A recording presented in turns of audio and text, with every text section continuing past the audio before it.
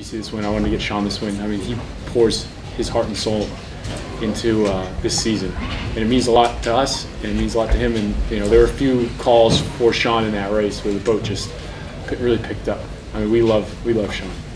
We've had a great year. I think it was hard work for a long time. It was never an easy start, and we had to really get everything right before the gears started to mesh. And it definitely felt like a year that we worked very hard, but nobody ever let the heads get down. And as we started to turn the corner in the new year and started to see our progress, and it's a really good bunch of guys to work with and a great team all round. So I've had a really good year, I think, in terms of that. It was a challenge. I think we had some strong guys in the team, but there was a real lack of compatibility from a technical point of view, and I think we struggled week in, week out with boats that were just pretty awful, I think.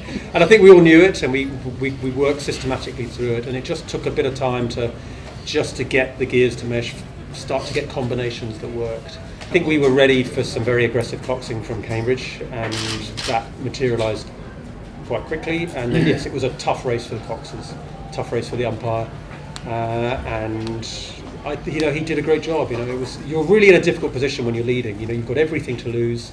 The other boat has an advantage. They can see you. They've got you're this sort of you're like a target in a way. So I think he did it pretty well. I think that's an extremely tough day in the office for a cox to be defending a 3/4 of a length lead against a really big, powerful crew that is out for blood. So yeah, it's really difficult, to be quite honest. You put so much into developing the guys, and right now going through a reflection of what could we do better, what could we have done better, what do we need to do better next year. But I haven't seen the race play out other than a couple of hundred metres behind in the launch, so I need to look at it. But really proud of the Cambridge guys. I think they did immensely well to stick in there. It could have been easy just to quit, and these guys are grinders. They've worked hard for the whole programme, and it's just frustrating, obviously, that there's a loser in such an amazing race. Also deserve to win. They're faster on the day.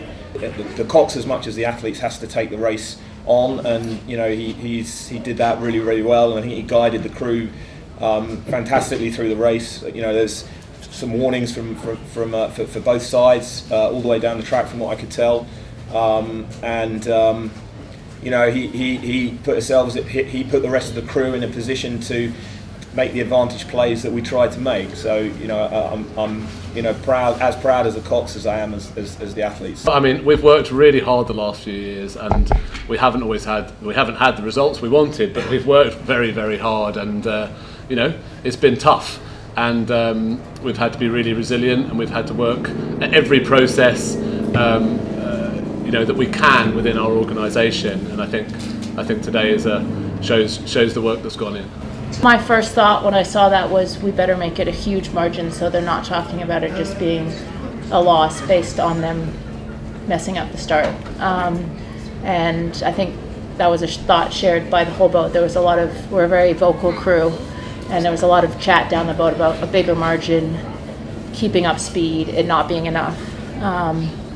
And it's obviously more comfortable to be out ahead, but I don't think that changed how we raced in any way. I think I sort of switch into autopilot once the race gets going. You have a sense that you're ahead, but I really like numbers. So as we were edging away, every time we passed a milepost or a different marker, are we further away? Are we edging away more? And sort of working on the things that I'm always working on in practice. I don't think until about 10 strokes before the line I was really sure that we had done it.